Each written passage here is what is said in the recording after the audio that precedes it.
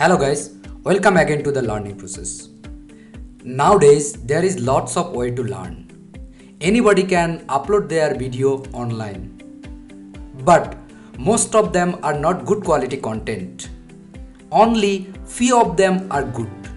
My experience is people are getting confused by the non-informative content. Here is the second part from my personal project Learning Process version 4. Now I will show you the process I have taken for the 3D render. For your kind information, I used CINEMA4D for build my 3D scene. And I used Octane renderer from Enayet. So let's start with the CINEMA4D.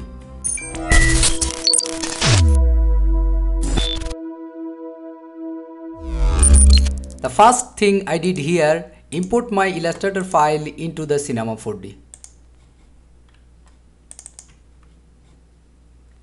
And then I changed it a little bit.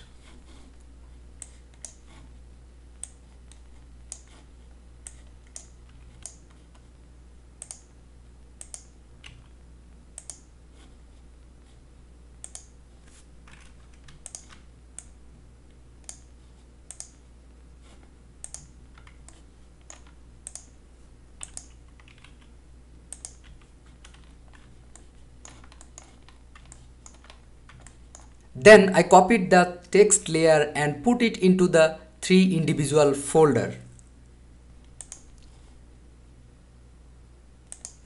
And I applied the extrude generator to all of my text.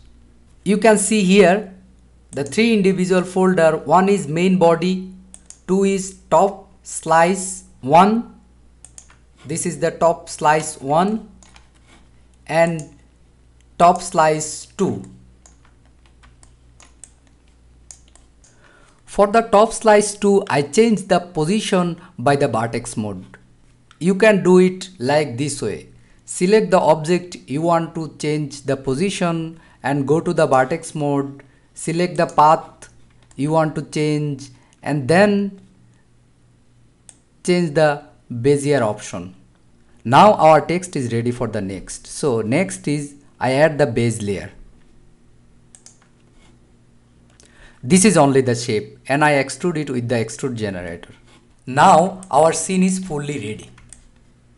It's time to create material, set up your light and HDRI.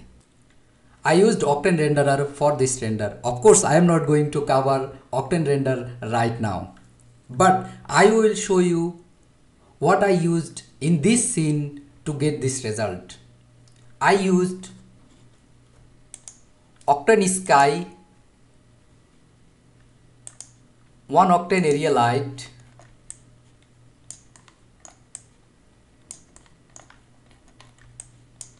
and in the Octane sky I used grayscale gorilla HDRI.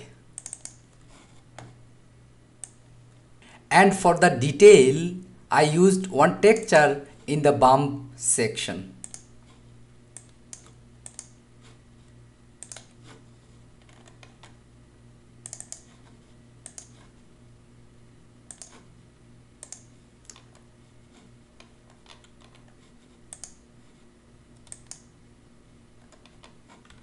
See the detail here.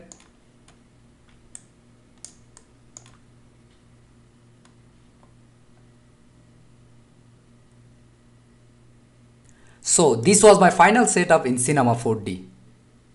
Now it's fully ready for render and I rendered it EXR file. But here is another thing, we need all the passes to composite in After Effects. So I did here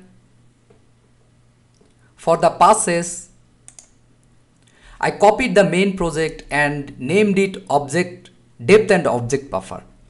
And I put the compositing tag each and individual object.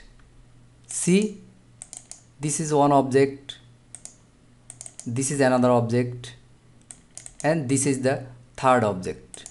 So I put compositing tag like this way, CINEMA4D compositing, and then go to object buffer, enable the object buffer 1 and then I put the same compositing tag and I enable the object buffer 2, and finally for the base I enabled object buffer 3, and then I go to the render setting and I used object buffer from multipass and I named it group ID 1, group ID 2 and group ID 3.